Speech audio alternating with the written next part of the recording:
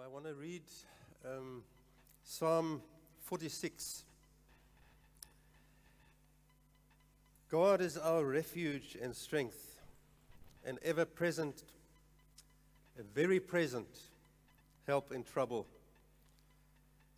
Therefore we will not fear, though the earth give way and the mountains fall into the heart of the sea, though its waters roar and foam and the mountains quake with their surging. And then it says, Selah. It says just stop and let it sink in.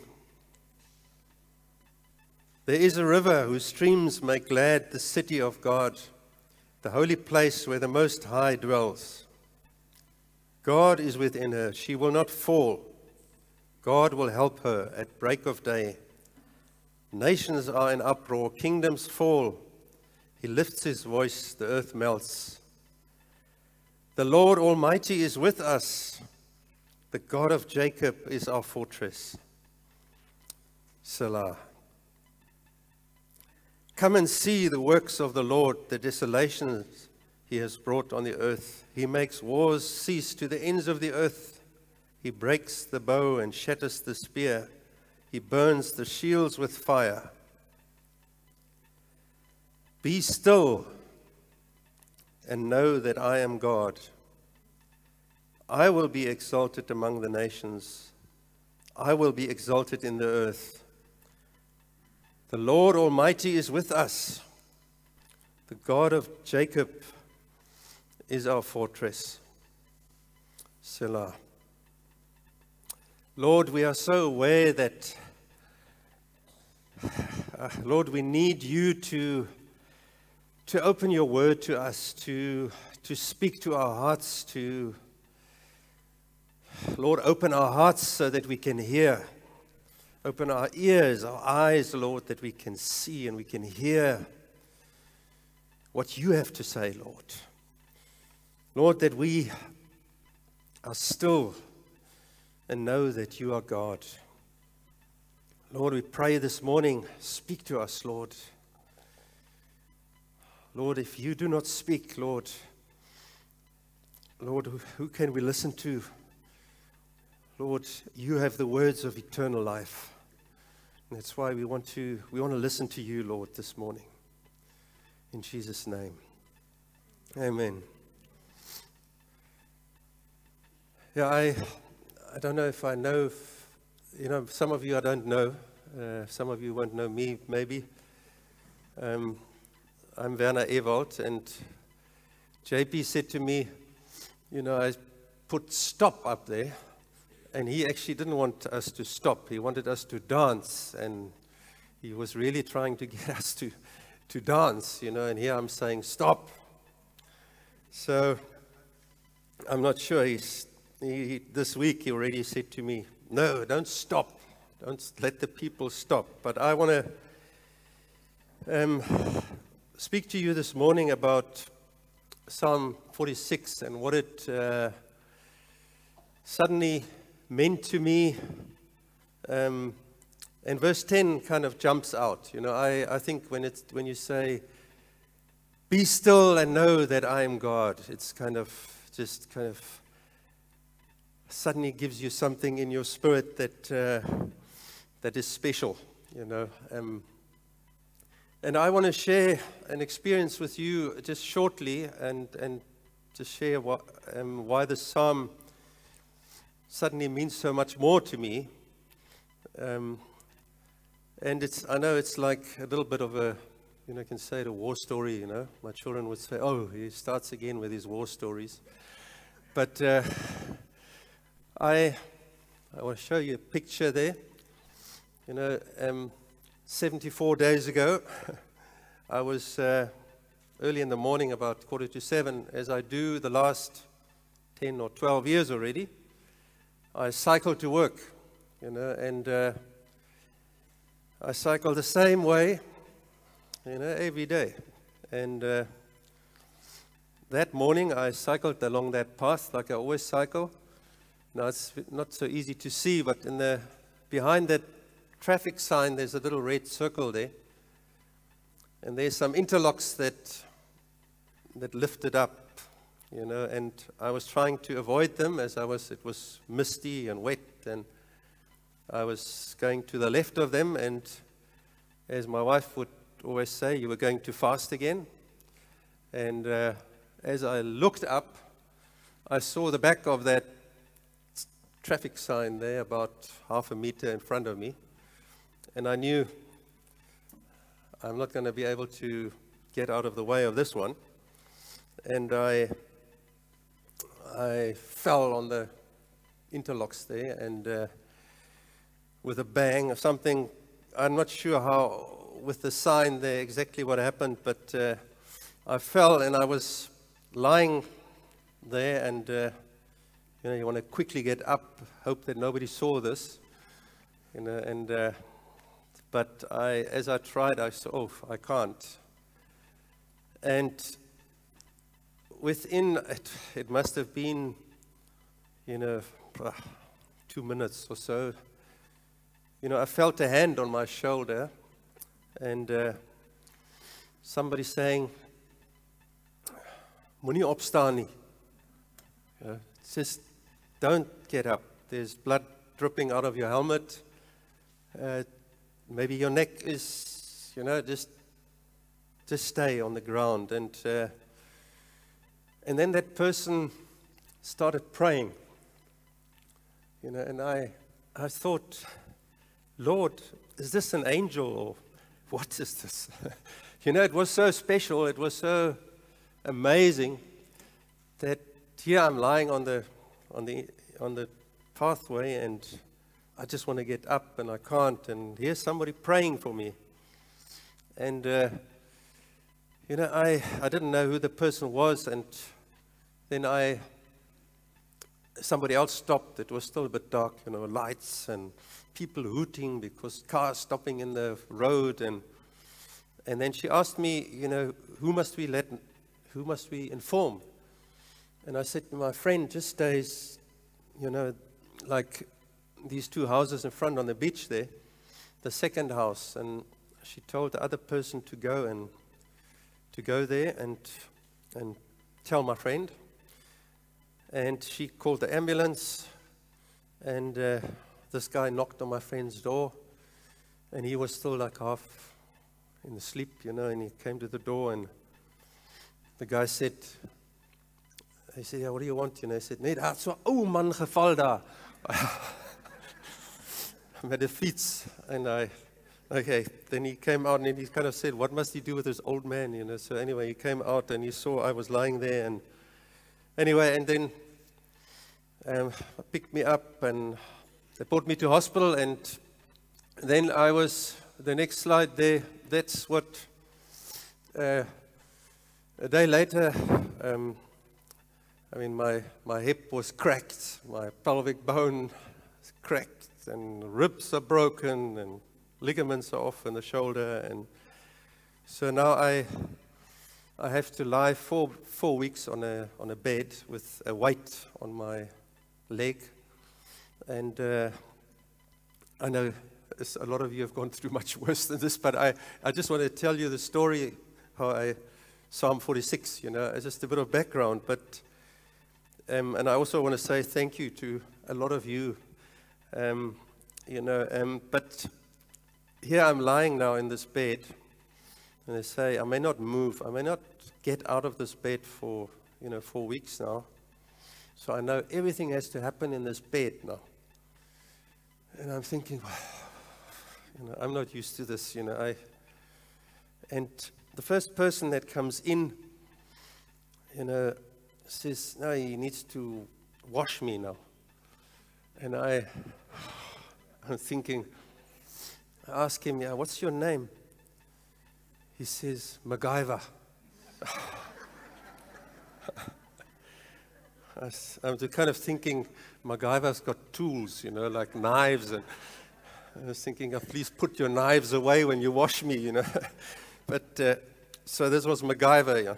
And his name was, you know, MacGyver, and he was very good. I mean, you know, you always have got these preconceived sometimes ideas and things, and the people helped me there. But it was so special.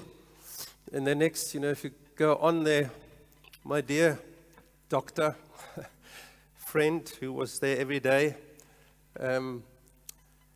he even one Sunday said, okay, today we're going to do a braai.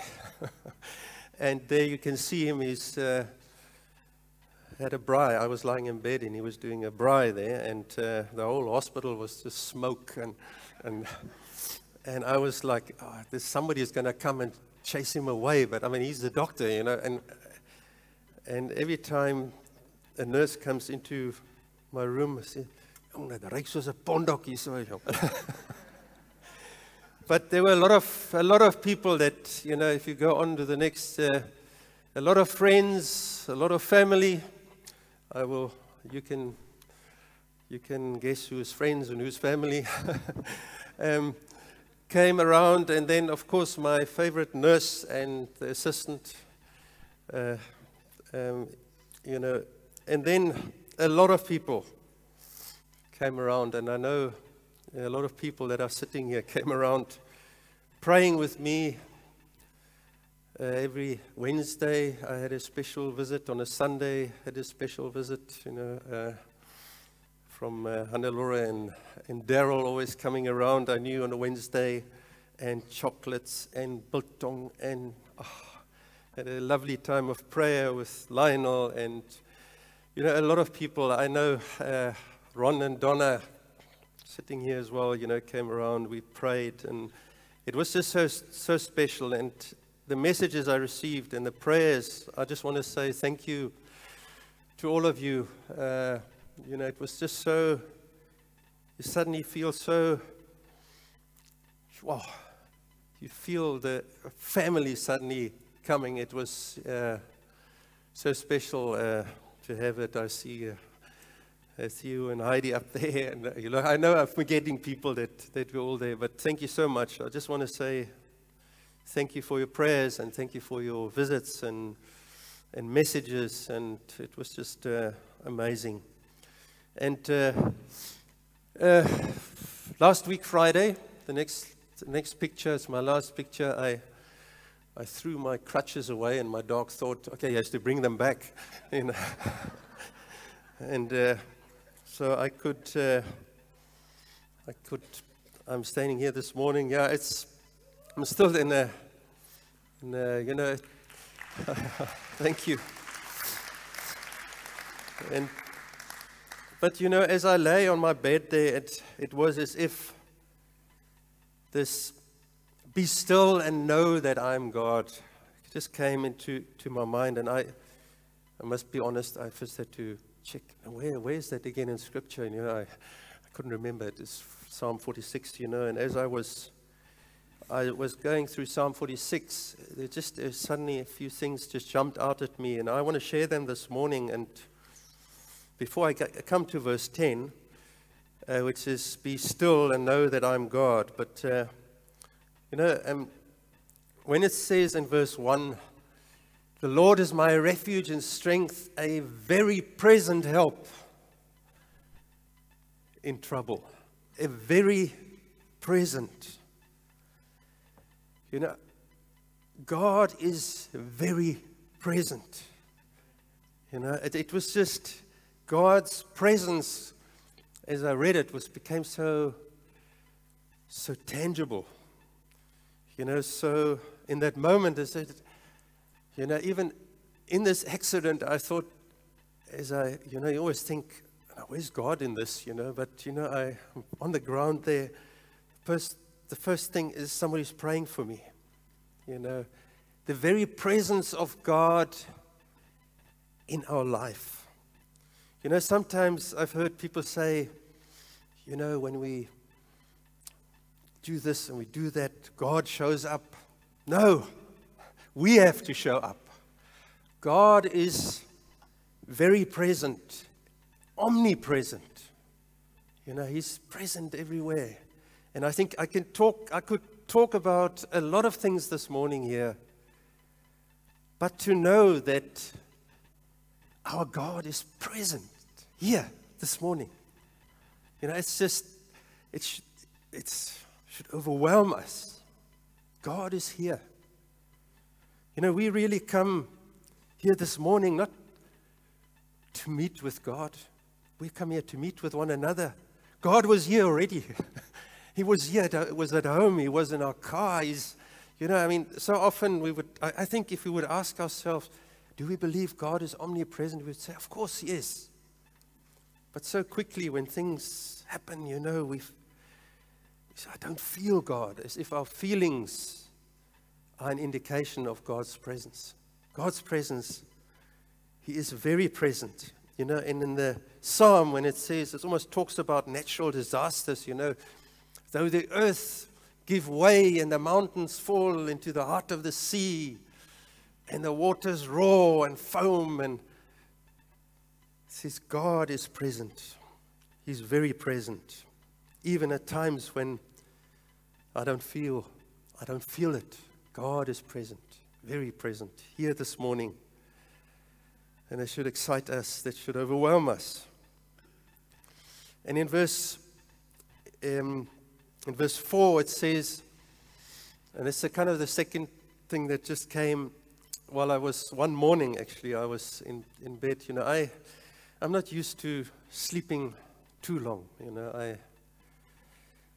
I sometimes, that morning again, I was there till like 4:30, I'm lying in bed, and wow, then I start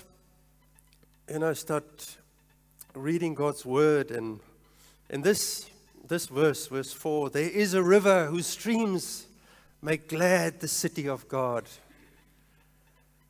the holy place where the Most High dwells. The city of God makes glad this. What is the city of God? It's Jerusalem, it speaks here about there is a river whose streams make glad the city of God. And it's actually, as I looked into this verse a bit more, and I went in and studied a bit, and there is no river flowing through Jerusalem. Is he talking about something that doesn't exist? Is there something else that is spoken about here? And suddenly that morning there, my phone, a message comes on my phone. I think it was 5 o'clock. I remember still, and I thought, let me have a look. 5 o'clock in the morning, a message. What would that be? And I see it's from a friend of mine called Ruben Petrus. And Ruben was, when I worked many years at Dressing Uranium, and Ruben was at first he was an operator, operating equipment, and then he was a foreman. And when I was the manager there in the mining area, Ruben was the training foreman. He trained people, and then he left, and now he's Pastor Ruben Petrus.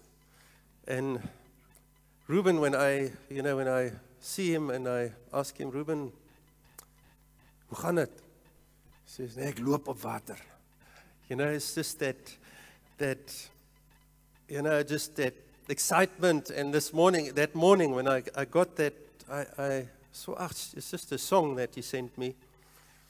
And I listened to the song, and it was called Ancient Words. The song Ancient Words. And it's, I just want to read to you, part of that song says, words of life, words of hope, give us strength to help us cope in this world, wherever we roam. Ancient words will guide us home. Ancient words will guide us home. Ancient words ever true, changing me, changing you. And it was as if a river of life was there that morning. As I read that, there is a river.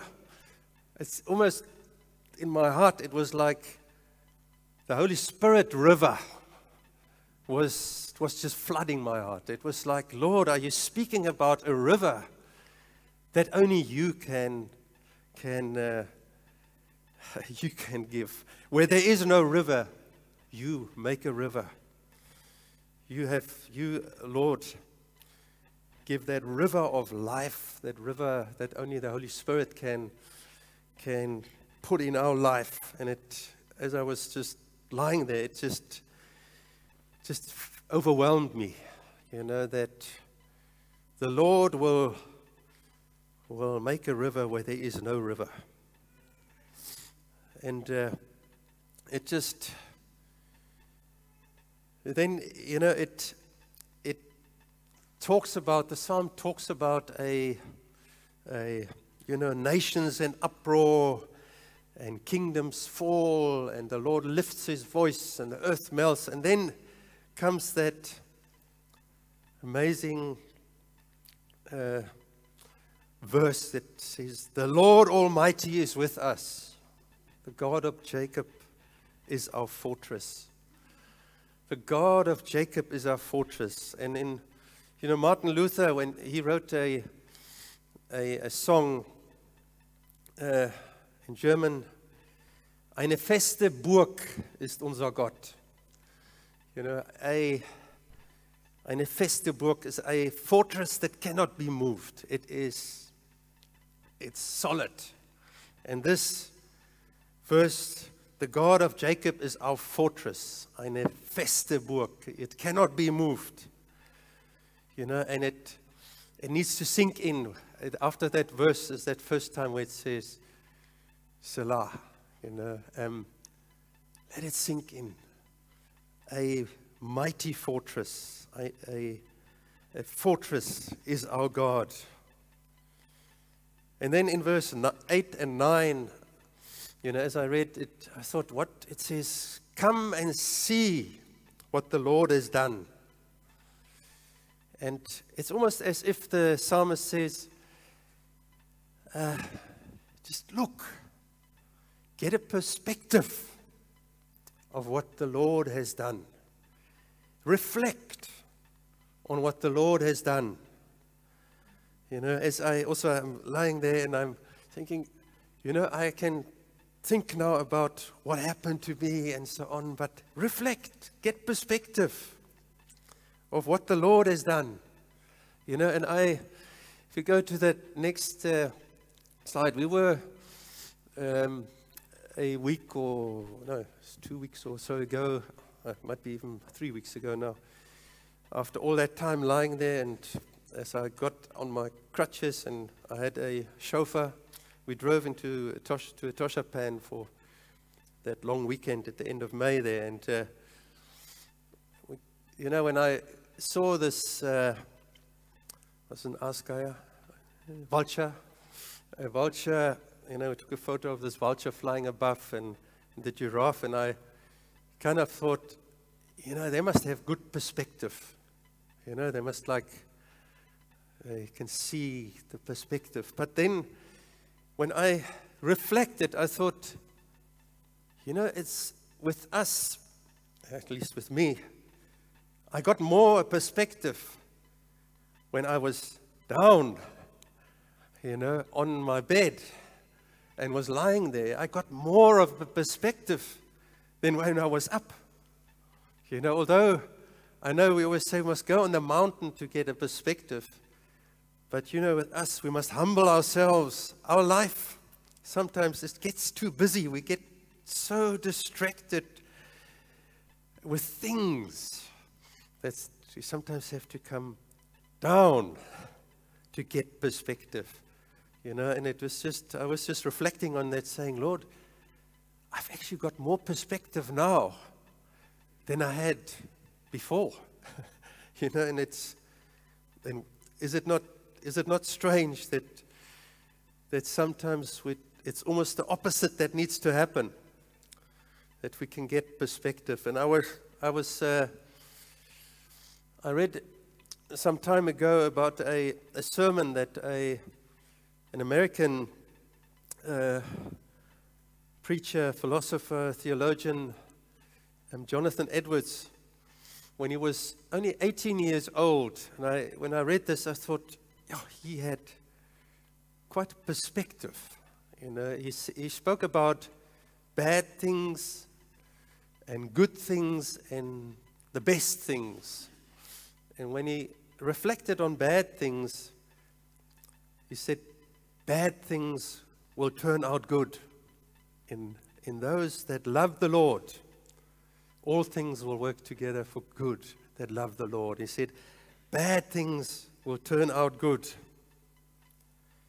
Good things cannot be taken away. Our justification, our salvation cannot be taken away. We are adopted into God's family. It cannot be taken away.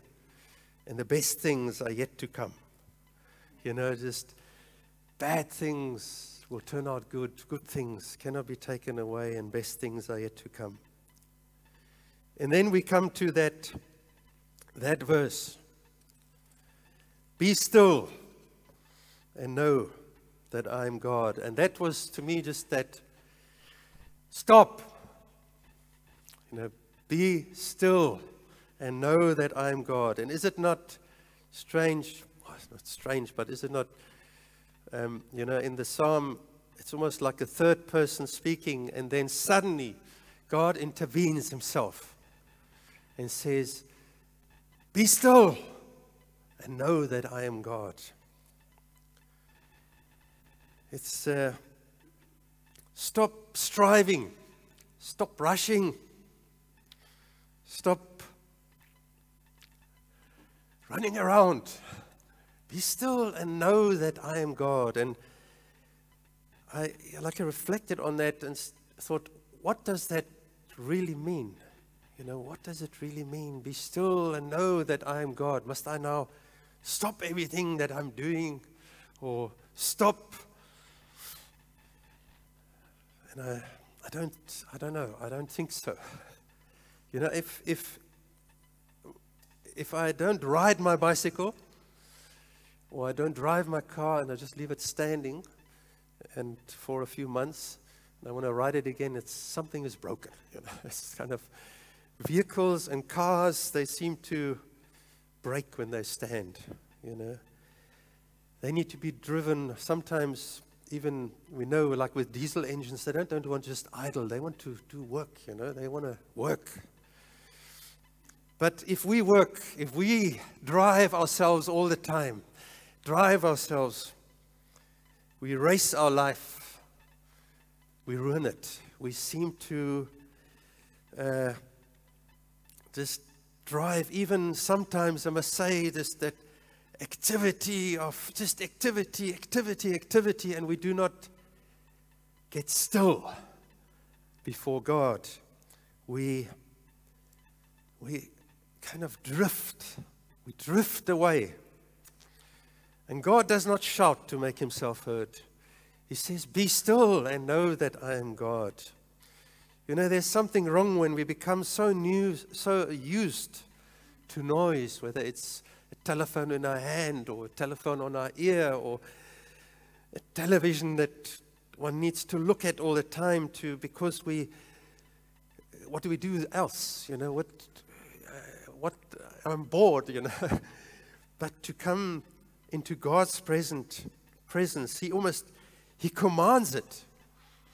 It's not a suggestion, you know. He says, be still and know that I am God.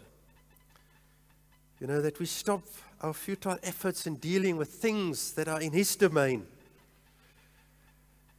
and realize that our God is sovereign, faithful, omnipresent, omnipotent, unfailing. We have to stop. Now, but I realized after a short while, I thought, okay, like as I said earlier, you know, does it mean I need to now stop and sit and not get out there and engage with people, do my work diligently at work?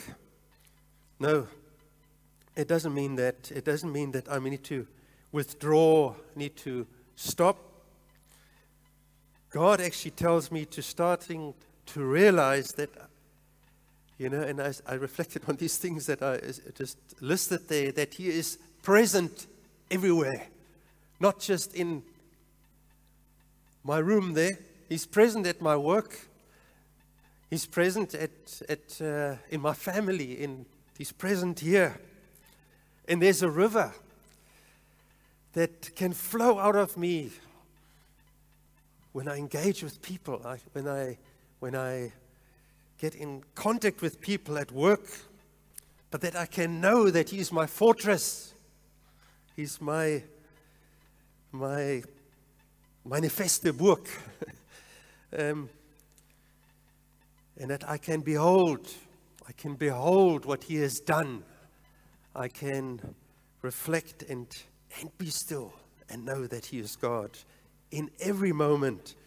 Yes, even as I came here this morning, there were a lot of stop signs along the road. A lot of these signs, stop.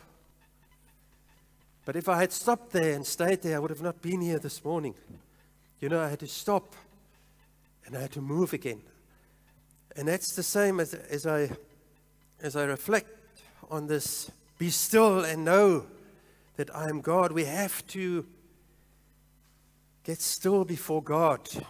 Spend time with Him. If we want to be effective in our journey, we have to stop, spend time with God, and then go on and know that He's present. And I then thought the word stop, and I know I'm playing maybe a little bit around with just the word stop here. I looked at that word stop, and I said, maybe after JP spoke to me or sent me a message and said, we don't want to stop, I said, maybe we want to start. You want to start trusting, obeying, and praying. I looked at these three words, and I want to just end off with that. Trust. Trust in the Lord with all your heart and lean not on your own understanding. Is that not what the scripture in Proverbs says? And trust is an action. It is not something where we sit back and do nothing. Trust is something where we have to step out. We have to trust the Lord. I think faith is an unutterable trust in God. That's why I'm linking this trust and faith. And the scripture says, show me your faith without deeds, and I show you my faith in what I do. So trust is something where we step out in full knowledge that our God is with us. He's present. He's our fortress. So I just realized after spending some time there in what does it mean to be still and know that He is God. I need to trust Him. I need to trust the Lord in my work. I need to trust Him with my family. I need to trust Him with the interactions I have with people that come along my path. But obey. The word obedience, if there is one thing I think that will bring dishonor to God is not obeying Him. He says to obey is better than sacrifice. We need to delight ourselves in obeying God, and He will give us our desires. He will give us desires in our heart that will cause us to be able in every situation to obey Him. And obedience. I got this old book here. Sorry, all my books look old. Sorry. But it's a book by Oswald Chambers, and I read something here. that I want to just read to you about obedience. It says, God's end is to enable me to see that He can walk on the chaos of my life now. His end is the process. I know it may just hang in there, like His end, God's end is the process. That I can see Him walking on the waves, no shore in sight, no success, no goal in sight, just the absolute certainty that it is all right because I see Him walking on the sea. It's the process, not the end, which is glorifying God. If we have a further end in view, if our end of our obedience, if we've got something else in view, we do not pay sufficient attention to the immediate present. And now the words that I think just make obedience such a real thing. But if we realize that obedience is the end, then each moment as it comes is precious.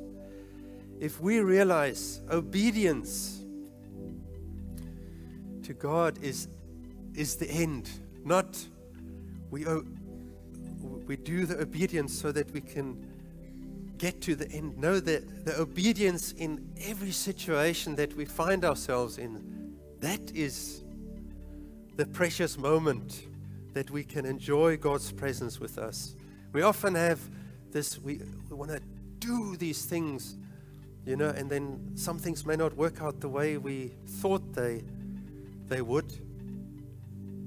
But let us be obedient to the Lord. He says, if you love me, you obey my commands.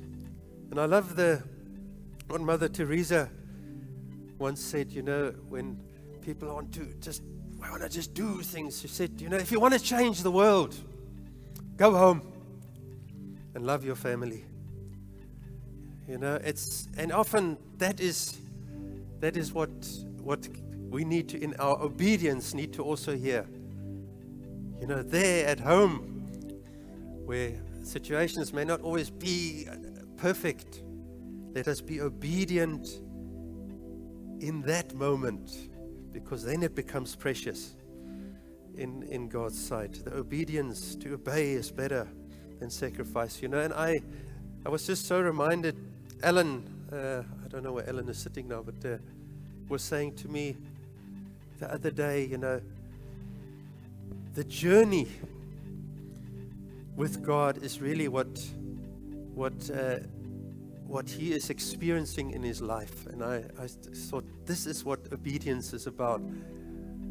Being obedient in that journey as we go forward in our walk. And then prayer. What can we say about prayer? The scripture says, pray continually, give thanks in all circumstances, for this is God's will for you in Christ Jesus. Do not quench the Spirit. Prayer is an effort. When we go into our secret place and we shut the door, the most difficult thing is to pray. And we have to shut the door on our emotions. We have to shut the door on distractions. It's easy to shut the door, the physical door, but it's sometimes much more difficult to shut the door on those distractions, on those wandering thoughts. If we want to keep our soul fit to manifest the life of the Son of God in us, we need to pray. And we need to really pray that, and I think sometimes we think with prayer we're just asking God, and I think the Bible is almost like saying that prayer is getting to know Him. Be still, pray and know that I am God. Get into His presence, get to know Him. You know, the scripture also says, pray in the Spirit on all occasions with all kinds of prayers. You know, we need to wrestle in prayer. We need to wrestle in prayer, not wrestle with God because He kind of puts joints out of, you know, like Jacob felt. We need to, he experienced, you know, we need to wrestle in prayer. Start to trust. The word stop now, I want to make it like almost two things. One is stop, reflect, be still, and know that He is God. And start to trust. Put your full trust in Him. Obey and continue to pray. Drench it with prayer. Drench your life with prayer. You know, it's been the psalmist, you know, and it's just an experience that I've had, that sometimes when you have an experience in your life or so, and you really spend time in God's Word, that it becomes alive to you. It becomes alive, and this psalm now, I don't think I will ever forget. You know, it's just been something new, and I want to spend more time to be more still before Him. Trust Him in my activities of life, but be still in those activities as well, reflecting and getting a perspective, getting a new perspective of what God has done. Yeah, I encourage you this morning, and if you, with these words of Psalm 46, that if you need to become still before God, then I would just really encourage you to do that, because a new river where there is no river, you might think there is no river, will come stir up within you as you trust Him, as you obey Him, as you pray and as you call upon Him. Let us pray. Lord, I want to just thank You for Your Word that is alive. Your Word is alive, Lord. We know it as we read it, as it says, Lord, that the Lord Almighty is with us. The God of Jacob is our fortress. Lord, we thank You that You are our fortress. Thank You that Lord, You are waiting for us wherever we are. Lord, we can call upon You wherever we are. And this morning, Lord, we just call upon You in a fresh way, Lord. We say, Lord, we want to be still before You. We want to be still and know that You are God. Lord, that we can truly be the disciples that You have called us to be. Lord, that river of life can flow out from us as You fill us with Your Holy Spirit. Lord, thank You for the Holy Spirit that is a stamp that You have put upon us, that we are Yours, that no one can take us from You, Lord. We thank You for that, Lord. In Jesus' name, amen.